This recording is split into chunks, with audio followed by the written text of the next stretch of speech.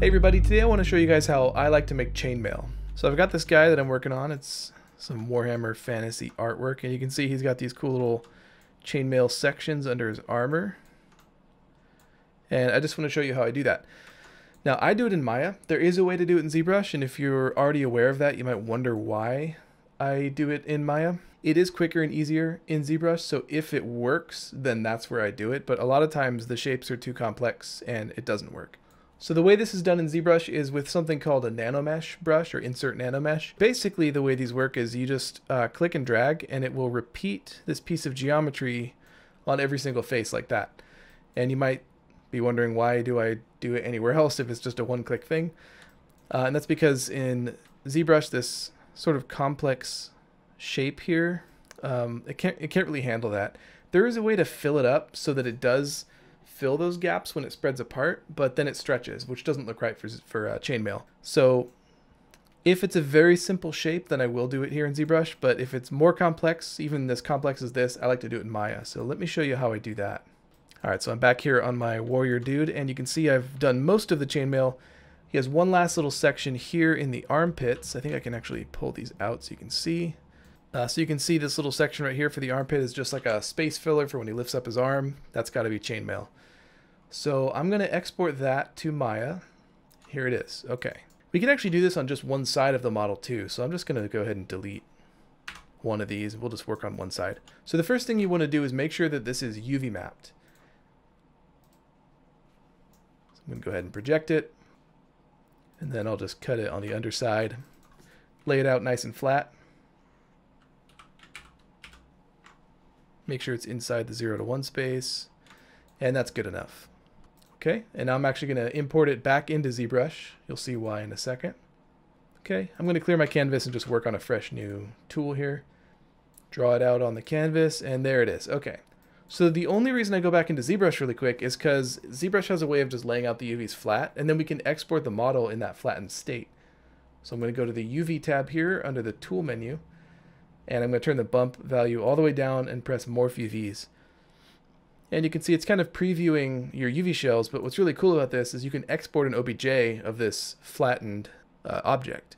So I'm going to go back up and export my OBJ, jump back into Maya again. I'm going to import armpit flat. Now one thing to take note of, you can move this if you want to.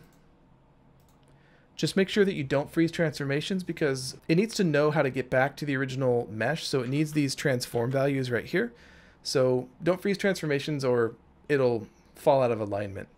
The other thing too is when you do that flatten technique in ZBrush, it kind of chops up your mesh into parts. So what we can do is just select all the verts and then go up to Edit Mesh Merge to merge all your verts. And if we look at the UV map really quick, you can also see that broke up all the different faces into separate UV shells. So we can go ahead and sew that back together too. Just going to go stitch together. And there we go. And we can delete history. Okay, so what I'm going to do is actually just make a flat sheet of chainmail, and then we can transform it to wrap around this 3D version of the object.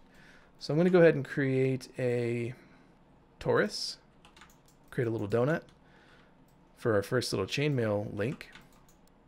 And I'm going to keep it low poly for now because we can always smooth it later. So let's just go 8 by 8, super low poly like that. I'm also going to change the radius and the section radius.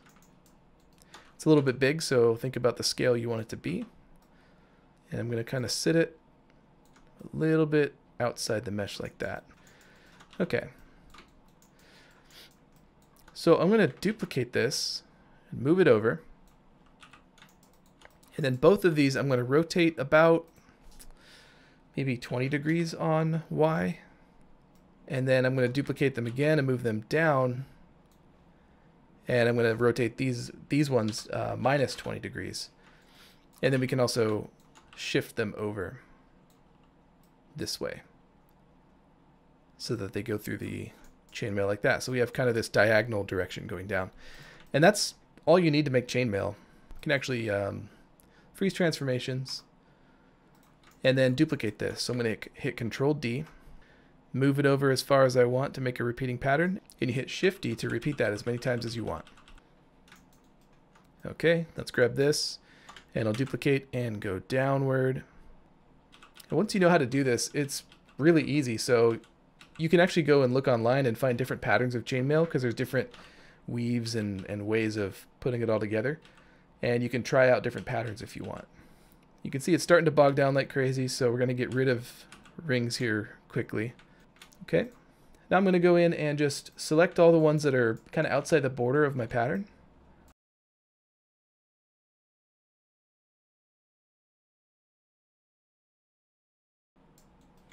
And we're going to delete. And let's clean this up. We missed a few. Okay. So we've got a pretty cool chainmail pattern going on. One other benefit to doing it here in Maya instead of in ZBrush is we can actually randomize the rotation of this chainmail to make it look more messy if we want to. So what I'm going to do is select all of the chainmail, but not the pattern behind it. And I'm going to use a bonus tool. Now in the future I planned on making a video where I show off every single bonus tool. But if I go to Bonus Tools, Modify, there's a really cool tool here called Randomize Transforms Basic. And what we can do is just randomize the rotation of each piece individually, however much we want. In this case I have it set to rotate randomly in all three directions, plus 7 degrees or minus 7 degrees. So I'm going to click on Random Rotate. And I can see it's a little bit more messy. If we want to go even farther, we can just do it again.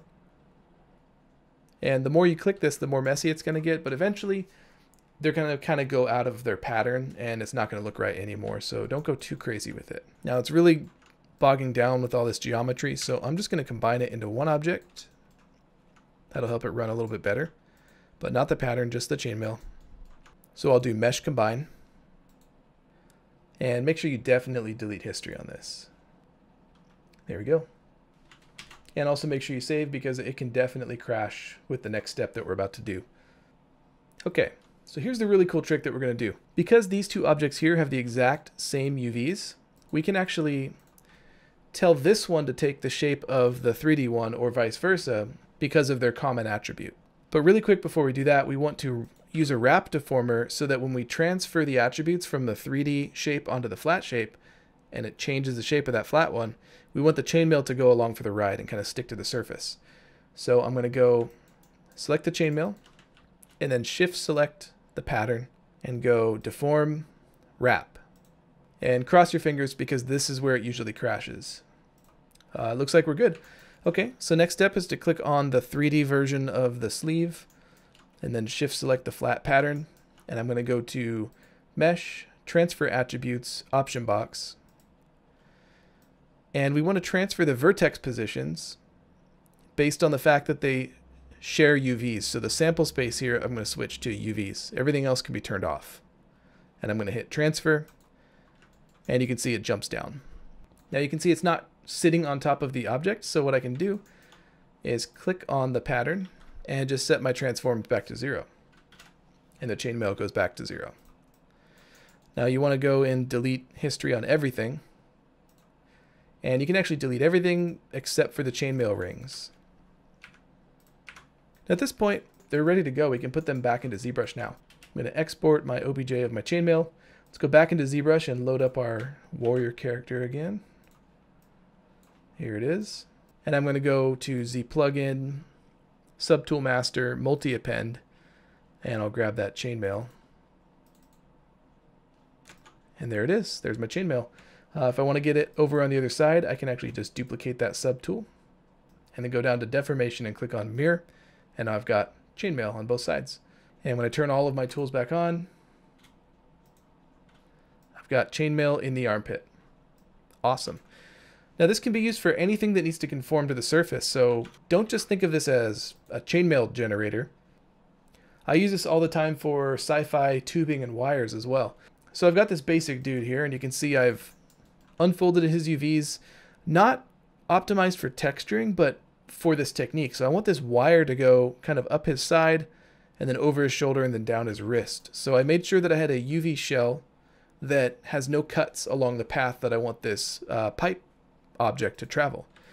So I'll just do what I just did with the chainmail. I'm going to click on my pipe, click on this pattern, go to Deform, Wrap, and then once that's done, I'll click on the 3D body, shift select the flat body and go to Mesh, Transfer Attributes. Now what's really cool is before you delete history, you can actually click on your pattern and you can modify this. So let's say I don't want it to be form-fitting right here across the middle of the chest. I can go and modify the underlying pattern and the tube will still follow it for now until I delete history. Or maybe down here at the bottom, I don't want it to be form-fitting on his wrist anymore. And so I'll just kind of pull that away like that. Now it's kind of dangling. Once you have it how you like it, just delete history on everything. And then delete that pattern. And now we've got this cool tube, this little sci-fi detail following my character's suit. So there's tons and tons of possibilities with this. Now, I make a lot of chainmail, so if you know a better way to do this, be sure to leave a comment. I'm always looking for ways to speed up my workflow, but that's the way I do it. All right, see ya.